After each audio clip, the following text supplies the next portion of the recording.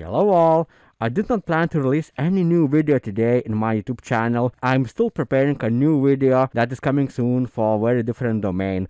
But this morning I found a very cool tool in Python that lets you to generate data by mouse. It is a drawdata. It is an open source Python library that helps you to generate data just by drawing it out.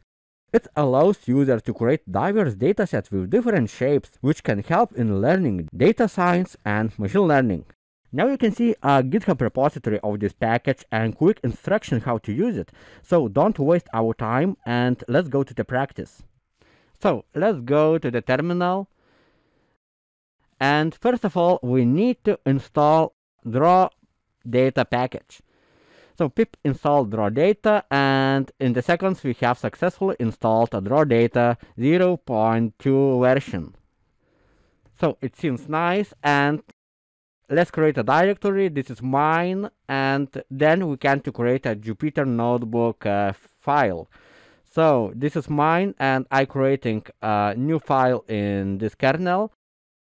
So the name of my notebook is drawdata test.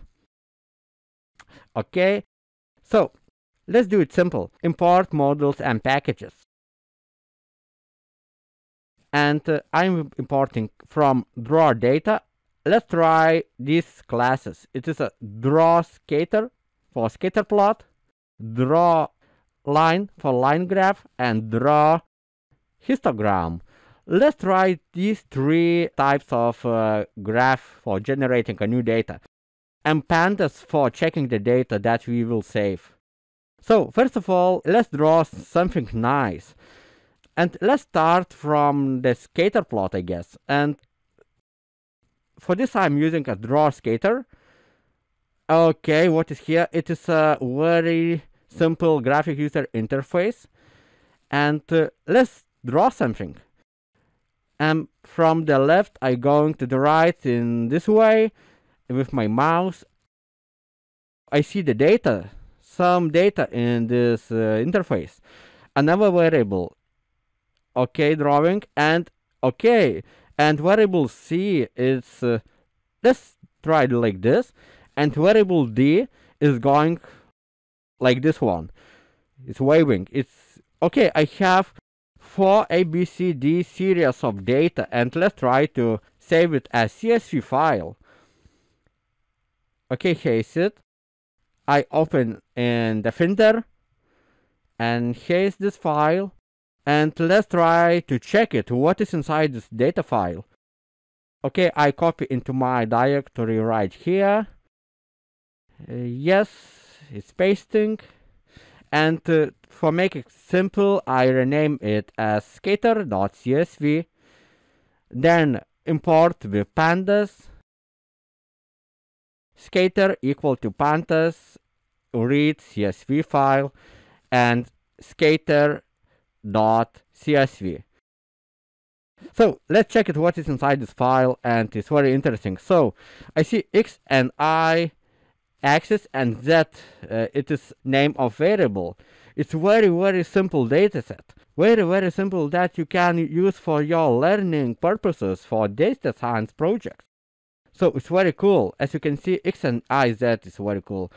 So second, I want to draw line, and I want to generate a line data. For this, I'm using a draw line method, and I see the same interface where I can draw something. This is my first line. The second line should be like this one. And the third line, it is for variable B.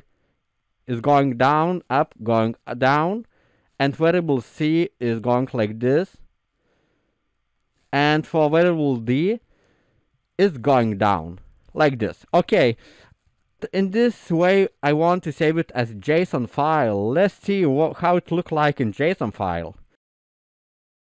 Okay, here's my file, data.json. Let's check it what is inside this file. Open it with my Sublime text, and here is it. I see all the data in JSON format, in JSON structure. It's very readable format, so I feel very flexible by using this library. So, and lastly, let's draw a histogram. And I think you got the logic. So draw a histogram and using the graphic user interface for doing this stuff. So let's draw a histogram and going like this. Second histogram is for B is blue one, is like this. And for variable C, the histogram goes down and till the end. And the last histogram for variable D is going to be, yes, starting from here, going to the right, and going up. Okay, it's very simple. Just drawing by mouse and saving into CSV file. Okay, I need to check it out what is inside this file. I just copy and paste into my directory to make it simple to read the data and check it to what is inside. So I paste my dataset for histogram right here. It is a file that I want to see, and it is histogram.csv that I rename. And let's check it what is inside. So histogram equals to pandas dot read not histogram but read CSV file. Yeah, and histogram.csv. Yeah, and let's check it what is inside. Oh yeah, you see a very simple data frame X, Y, and Z. And Z corresponds to the variable name. In this video, we drew a scatter plot, we drew a line graph, and we drew a histogram. The logic is very simple. You can generate a new dataset in seconds. I hope you found useful here. It is quite cool stuff that I will use in future personally for my project. So I'm very happy to find it and share it with you. So that's all that I wanted to say today. And before saying goodbye in this video, I just want to announce the next video in my YouTube channel. And the next video will be dedicated for machine learning operations, for MLOps. And then I will talk about the optimal machine learning and data science project, how the structure of this project should be, and how the files inside the project are related with each other, and what is the best way to locate these files in your project structure. Then I will highlight some points which I mentioned in the last video about how to create a Python module. The same key points will be repeated in the next video, but in more high level. So I suggest you do not skip the next video, and see you then. And never stop learning. Bye bye.